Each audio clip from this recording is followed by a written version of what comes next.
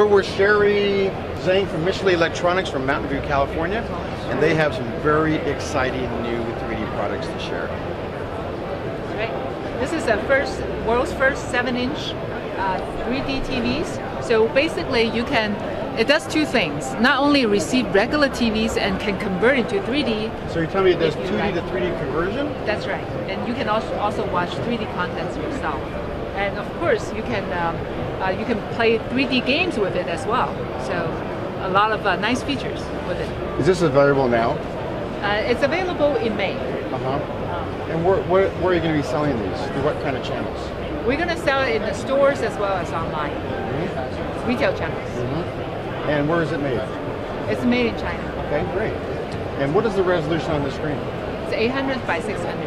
Fantastic. Does it work in a Wi-Fi mode as well? No, it doesn't. Okay. So it has to be connected. That's the next model. Next model? Yes. And do you have any other 3D products to show us here? We do.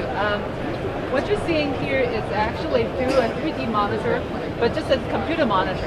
Actually, any monitor you can get 3D effect, okay?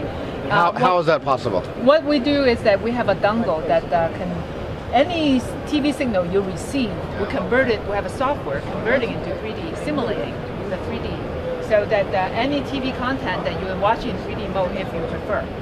And so this is actually better than the 3D TV because we have a high computing power, so it simulates it. So you can also watch 3D content. 3D just pass through, but 2D can go through and become 3D. And if I'm watching pure 3D content, is it using passive glasses or shutter? That depends on your monitor. If you have regular monitor, you use the red, basically everyday monitor. You can use the red and blue glasses. If you use the polarized monitor, like this one here, usually use the polarized pair of glasses, what we have here. And if you use the 120 Hertz monitor, you use the shutter glasses. Okay, thank you very much. Thank you very much. And this is also the world's first, we believe. That's great. Right.